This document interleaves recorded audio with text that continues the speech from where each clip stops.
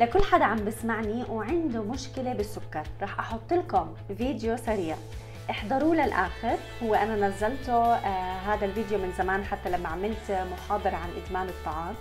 بدي إياكم تحضروه للآخر، بعدين رح أعلق على الموضوع كتير مهم لكل الأشخاص اللي عندهم إدمان على السكر. One of the criticisms of the anti-sugar scientists is that too much of their evidence comes from animals, not humans. That said, here at Brown University in Rhode Island, they're doing studies they think should make a lot of humans nervous. This rat is perfectly healthy. Put him in a vat of water and he finds his way to safety every time. 5.2. Now, look at this guy. What he's been eating is the equivalent of a North American diet, complete with all the fats and sugars we regularly consume. He doesn't know where to go. His brain has been damaged.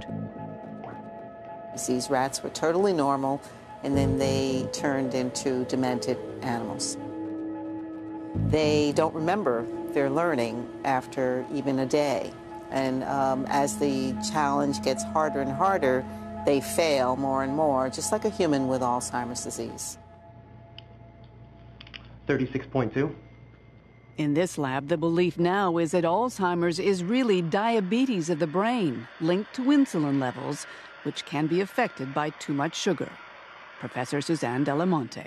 Insulin resistance, we now know. أنا حبيت أحط مقطع هذا الفيديو اللي هو من دراسة، وعم بورجينا كيف الفار اللي أعطوه سكريات عم بكون عنده إدمان، وأدى لتشتت الدماغ عنده، وبطل يقدر يركز على التاسكس وهاي أو المهام اليومية.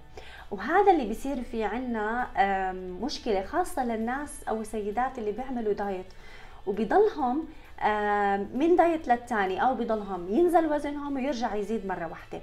السكر يا جماعة خطير جدا، وعم بيأثر كتير على حياتنا وعلى حتى طعمنا بالأكل، وحتى رغبتنا بتناول أطعمة معينة لحد ما توصل لدرجة الإدمان.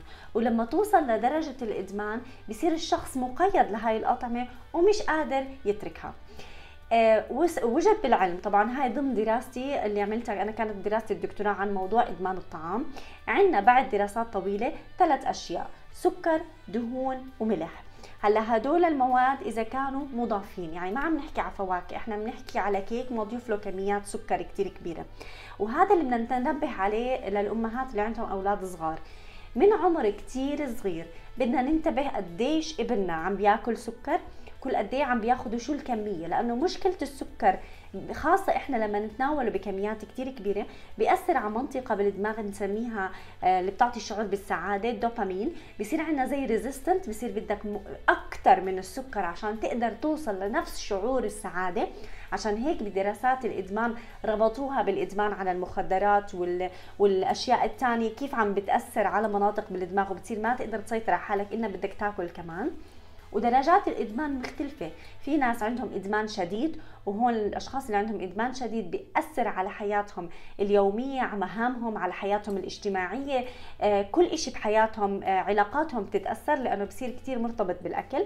في ادمان متوسط، في ادمان خفيف. الاشخاص اللي عندهم ادمان شديد هون عن جد بدنا نركز انه ما يتم ادخال هاي الاطعمه قدر المستطاع، واذا قدر يبعد عنها بكون كتير احسن، لانه في كتير اشخاص ما بيقدروا يسيطروا.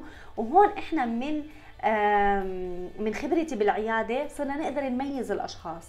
في ناس بيقدر بقطعه شوكولاته يستمر بحياته ويقدر يسيطر على الكميه، وفي ناس لا. بس اللي بدنا نقدر نركز عليه من عمر كتير صغير اللي بدك تعملوه على اولادكم، ما تعودوهم على الشيبس والعصير والشوكولاته بكميات كتير كبيره، لانه الطفل رح يصير مقيد بهاي الاطعمه ويتطور عنده الادمان من عمر كتير صغير.